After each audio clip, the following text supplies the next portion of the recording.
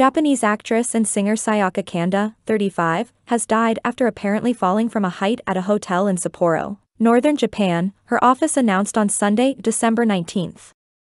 Kanda had voiced the character, Anna, in the Japanese version of the Disney animated film Frozen. She was found lying outside, in an outdoor space on the 14th floor of the 22-story hotel where she was staying.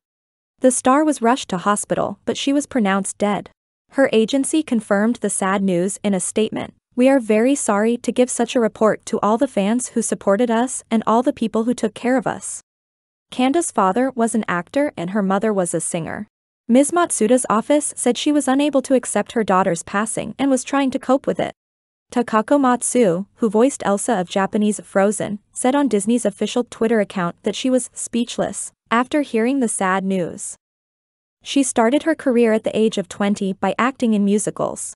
Kanda married in 2017 but divorced 2 years later.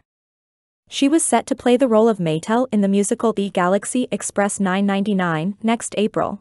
Amid the increase in the number of suicides in the country, police have been investigating whether Ms. Kanda took her own life, or it was the result of a tragic accident.